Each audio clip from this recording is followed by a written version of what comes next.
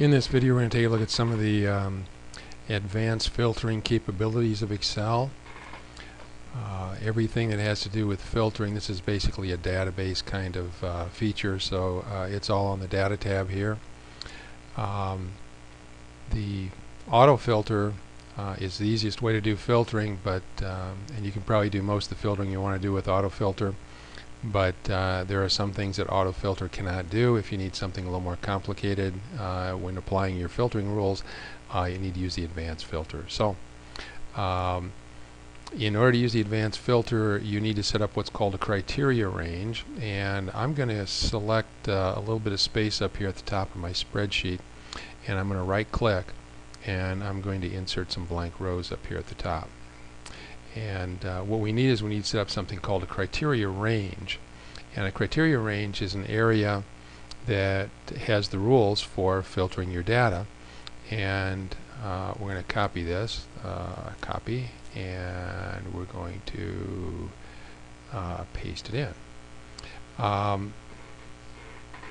So you need to set up a separate criteria range. The criteria range needs to have the same column headings as your actual data does. And the smart way to do this is just copy the existing headings and paste them in.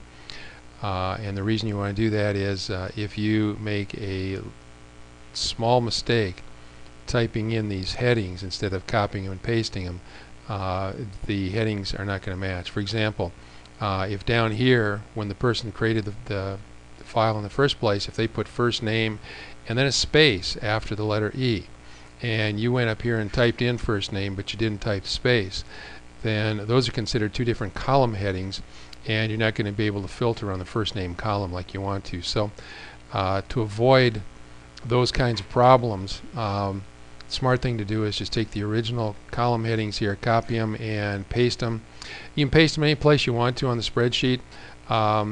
I don't paste them over here on the side though, because if I paste them in and put a rule down below, and then I do the filtering, my rule is probably going to, some of the lines in the rule are probably going to get not deleted but hidden when the filter is applied.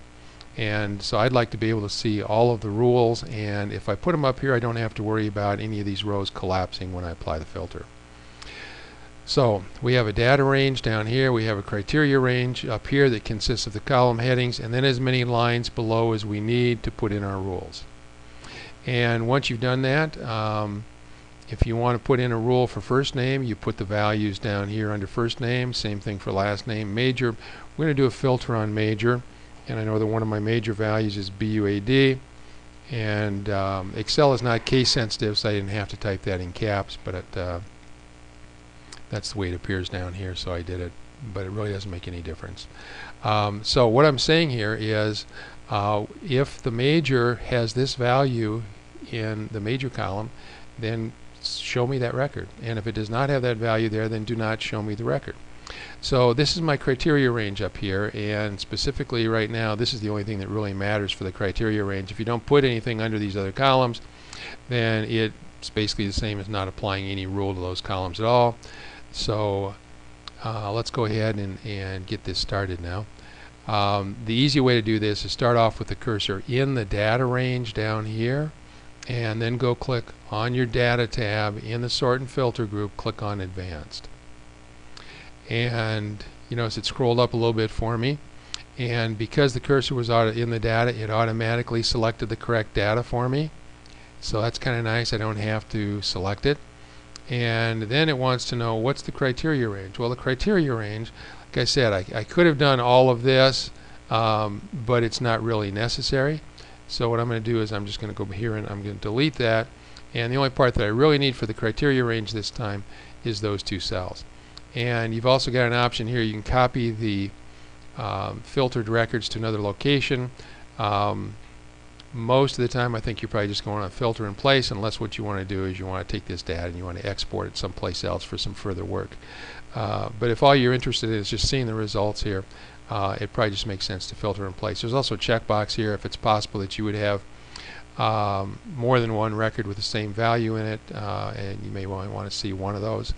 That doesn't happen very often. With a true database, it really shouldn't happen at all. But that's another option as well. So tell it what the list range is, tell it what the criteria range is, and then click on OK. And there it is. I've got all of my business majors right there. And again, just like when you're doing an auto filter, it'll go over here and it will change those numbers to blue. And you also see there's some gaps in the numbers, so that's how you know that a filter's been applied. Okay. If you want to turn it off, just go back up here to clear. And now we're back to where we were before. If you want to add more rules, let's say I want the accounting students, and all I have to do is add another value down here. Don't put it in the same cell. If you put it in the same cell, it's going to look for somebody that has BUAD and ACCT in the same cell, just like you would have it here. So let's apply this rule, and let's go to advanced. And now the data range is the same. The criteria range this time is going to be different. If I click on this, right now it's C1 to C2, and unfortunately it doesn't put a dancing line around this stuff, but I'm going to reselect my criteria range to include accounting now. Go back to my dialog box here and click on OK, and now what I'm getting are just the business majors and the accounting majors. And this is the way that Excel applies an advanced filter. Basically every row here is considered as one rule. So what I'm saying is I don't care what the first name is, I don't care what the last name is because I left those empty, but the major must be business. I don't care what these other three fields are. So if the major is BUAD, it will show the record. So that's basically one rule. And this is a second rule, and Excel interprets it as if these two rules are connected by the word OR. So if the major is BUAD or if the major is ACCT, then select the record. So everything that's on the same row, if we had multiple rules in here, it would be as if those were connected by the word AND. All of them would have to be true in order for the record to be selected. If they're on different rows, it's as if the data between the two different rows, the rules between the two different rows are connected by the word OR. So either this rule will be true or this rule will be true, although in this case I just had one cell selected. So either this rule will be true or this rule will be true. And if I want to add yet another major, let's add HRM to that, and let's go down here and let's clear our filter, and let's turn an advanced filter back on again.